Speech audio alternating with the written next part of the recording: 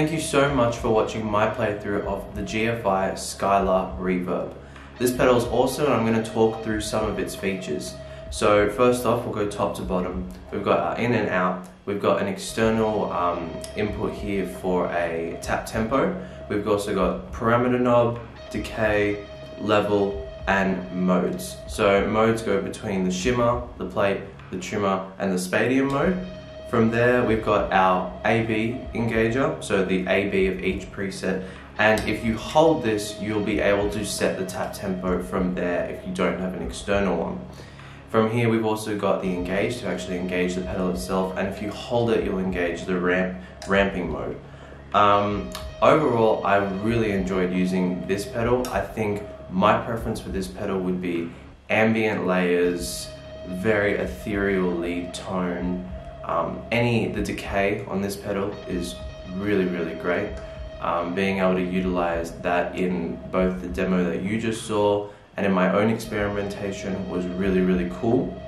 To actually adjust certain parameters within the pedal, you can hold down almost all of these knobs, and that will engage the internal workings of the pedal to be very specific with the parameters you want to set. Certain modes like heal, which is really interesting, and you can adjust and save those kind of presets in here. The power output for the 9V is right here. Overall, this is just a high quality built pedal.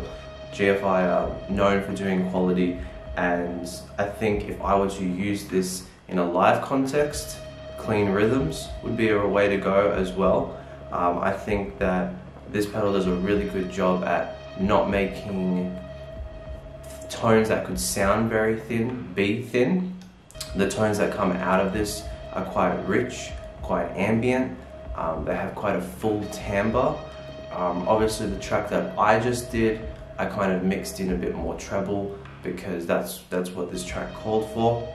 But this pedal does a really good job at having quite a wide range of available presets that you can just plug and go, and you have the ability to adjust those the way you see fit.